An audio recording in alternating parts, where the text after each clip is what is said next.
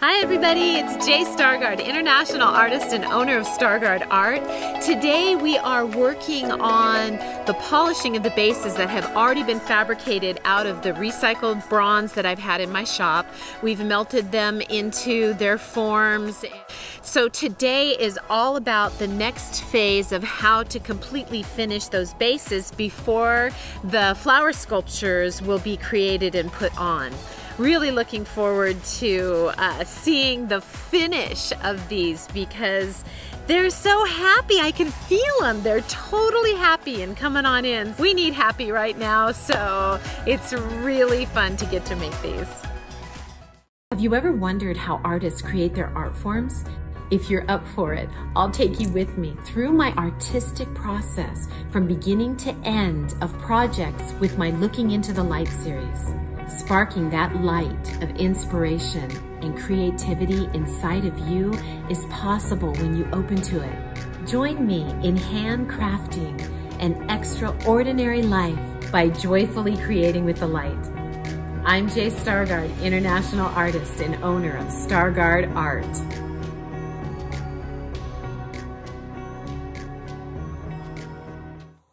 After the welding, it's time to wire brush all of the bases, and this gets the majority of the gunk off, as you can see how good of a job it does cleaning it up. Using my Baldor grinder is next.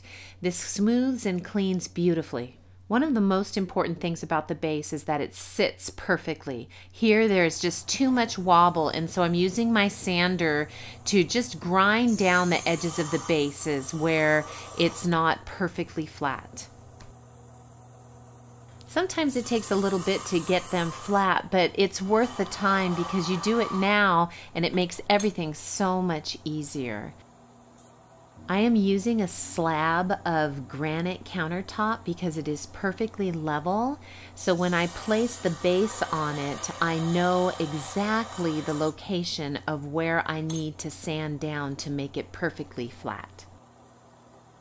It feels really good when you know that it's gotten flat. I want to show you something. So here's the bronze that's melted. When the bronze that I use has silicone in it, which is sand, it allows a nice slide in the bronze.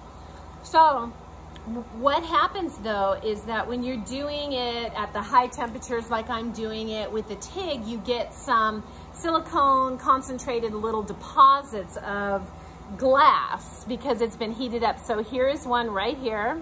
See that? There's another one right there. And it won't take patina or anything. You can polish it out, but it usually shows a little bit pink. So I don't particularly like those in there, so I take a little hammer and I just bust it out. And so there's still a small piece left in there, but you just hammer right on it and it takes it out. And this one is down inside of the nook that the hammer isn't breaking free. So I'm just gonna poke it with I'm poking it and just pick it out there a little bit. And sometimes I can take my little pop and pop it in there and break it out. There we go. Woo, that thing is still hot. I gotta put my glove on. Hot potato. Okay. So, there we go.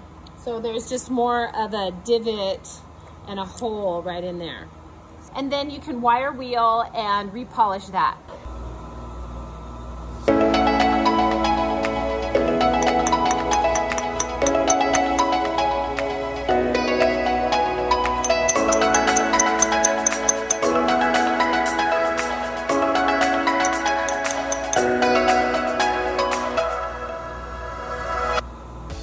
The bases are ready to have the flowers attached, and so the next Looking Into the Light episode is all about fabricating the flowers in a super happy, positive way to bring that type of energy into the sculptures. My channel is growing, and it's growing because of you, so just saying thank you that way. We will see you on the next Looking Into the Light.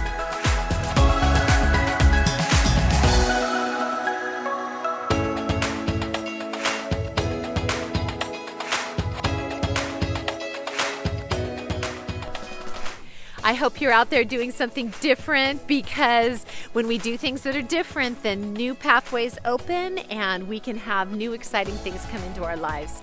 Don't forget to do something fun, because that's the pathway of the divine. See you guys.